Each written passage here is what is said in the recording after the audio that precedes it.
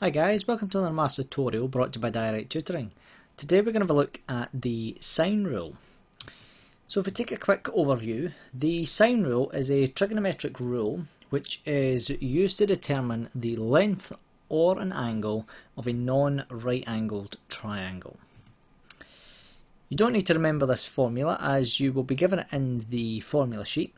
However, you will probably do it so many times that you will remember it. It isn't a difficult formula and it's fairly easy to use.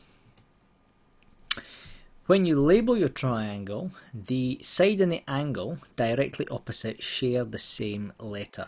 Now we'll see what that means in the example. However, this is the key fundamental part of the sine rule, is the setting up and labeling of your triangle.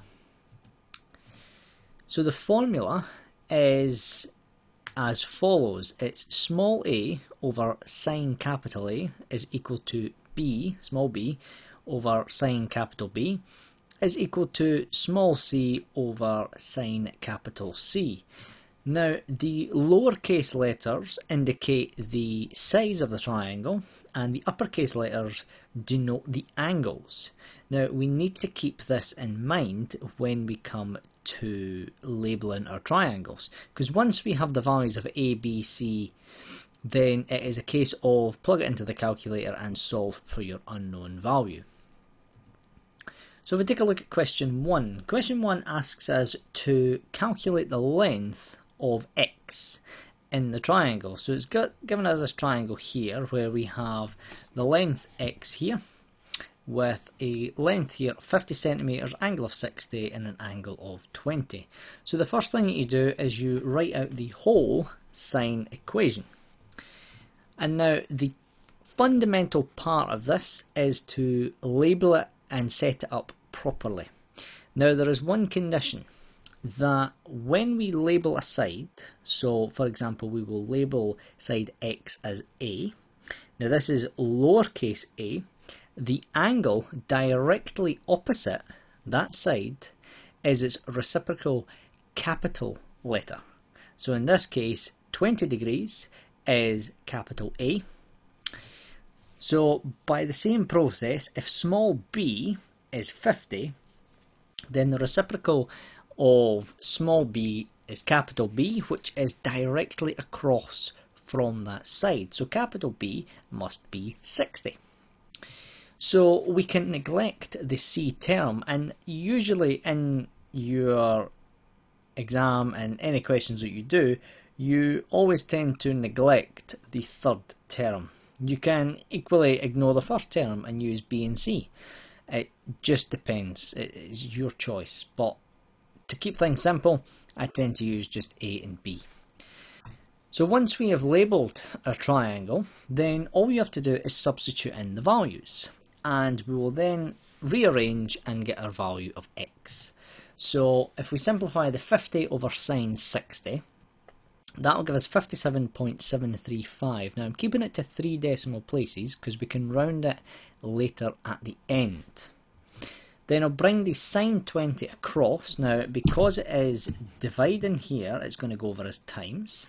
And then if we pop that into the calculator, we get a value of 19.7. Now the rest of the values in the question are all to the nearest whole number. So we'll round this up and will give us x equals 20 centimeters. And that's how you would go about finding the length using the sine rule. Question number 2 is, instead of finding the length this time, we are going to find the missing angle. So it's the same process as before. We have write out the equation and then we go to label. So we'll call 8mm this time small a, which means the reciprocal angle must be the 39. That means that 11mm is small b, with the reciprocal being x for capital B. So again, we neglect the c term and we substitute in the values and we get this arrangement here. Now there's a few ways that you can go about simplifying this, but for me the easiest way is to simplify this first into a decimal, which we get 12.712, and then bring the sine x up. So it's dividing here, it will go up as times. So we get 12.712 times sine x, and that will equal 11. Now we need to get rid of the 12.712, so if we put that across beside the 11 this time, it will go over as divide. Now when we get rid of the sine x, it doesn't go over as divide, it has to go over as inverse sine. So the way that you do that in a calculator is you press shift and then the sine button. And then once you pop that into the calculator, we get an x value when rounded to 60 degrees. And that's how you would go about solving that kind of question there.